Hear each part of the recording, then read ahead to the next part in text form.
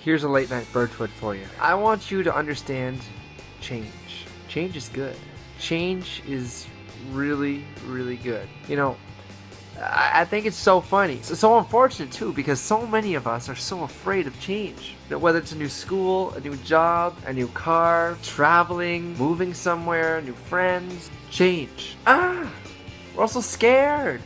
Why? Change is good, right? Let's say you're stuck in a rut. Let's say you want to be somewhere different.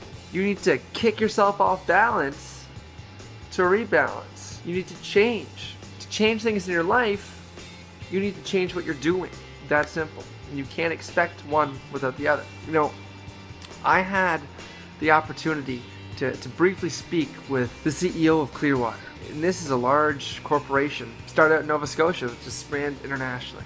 And I happened to be doing work for the man. And when he came home from a trip from Asia, I took a second and said, so where does your success come from? You know, if you could sum it up in one thing, how do you define success? How'd you get there?